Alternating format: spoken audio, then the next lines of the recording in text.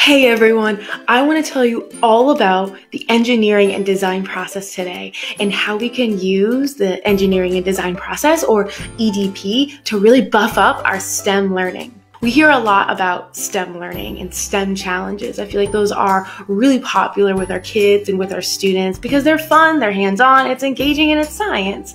And there's nothing wrong with a STEM project in and of itself, but I want to introduce you to the engineering and design process, a way that we can take STEM challenges and achieve those higher levels of learning that we really want our students and our children to be reaching. So what exactly is the engineering and design process? The engineering and design process, or the EDP, is the process through which engineers follow a series of steps to come up with a solution to a problem, usually by means of some kind of product or prototype that they design in order to solve the problem. The engineering and design process is not only limited to engineers, but engineers do use the engineering and design process to look at the problems that a group of people may have, society may have, a business may have, and construct a positive and long-lasting solution. So now I want to show you what that process actually looks like, spelled out for our kids and for our students. Here's a diagram that you can use with your elementary aged children or students, or a middle school age child that does not have experience working with the engineering and design process and they're being introduced to it for the first time. This is the engineering and design process, just simplified into 5 steps that are really easy for an elementary age child to remember. You can come up with a really creative acronym to help your child remember. There are lots of great options, but let's quickly go through those steps so you understand what each of these things mean.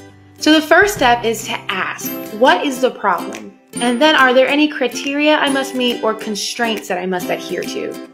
Step 2 is the imagining step, which this step in and of itself I could do a whole lesson on, but essentially this is the step where your child or your student would brainstorm all possible solutions, even the crazy ones, even the ones that might seem really out there.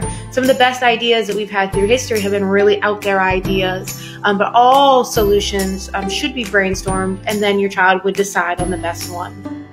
This is a great place to add that if your child or your students can be working in groups, if that's at home with their siblings, with the family, or with friends, if that's at school in a group of 3 or 4, that camaraderie and collaboration can actually produce some really incredible ideas.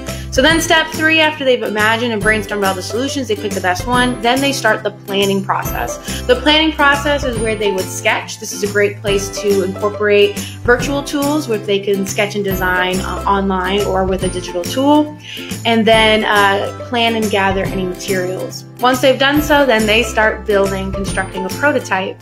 They would test their design and then receive any feedback on their design on how well it works, which then seamlessly moves into our improved step where they will reflect.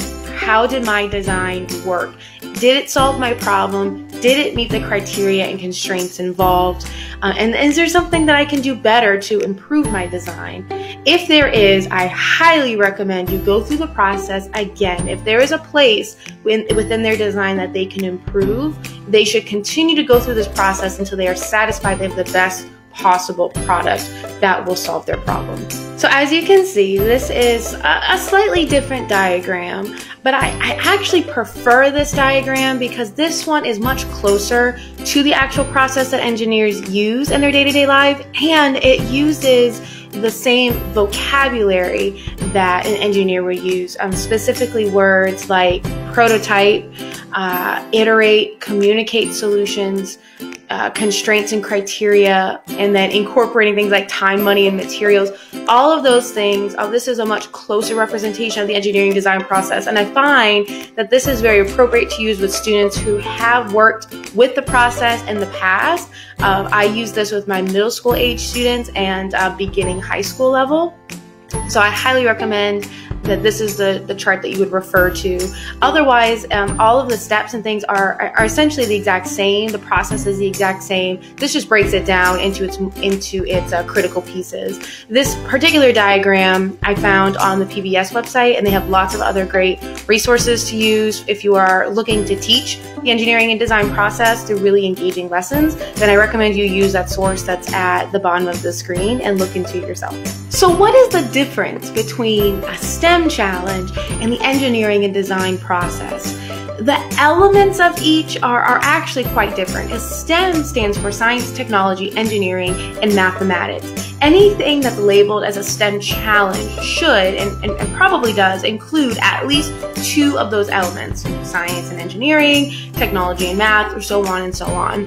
But that's actually all that means. A STEM challenge, all that means is that it incorporates elements of science, technology, engineering, and or mathematics. Whereas the engineering and design process is a series of steps that one would follow to design a solution to a problem. I highly recommend vetting any STEM challenge that you want to try with your kids at home, or if you want to try with your students in the classroom, and make sure that there is some analysis, some open-ended problem-solving, question-answering product that is not only created, because a lot of STEM challenges, there is something that is created, but that you also take the time to design and make a plan, test that prototype, and then go back and improve upon it and repeat those steps over and over again, reflecting on their design, gathering feedback about their design, and then improving upon it.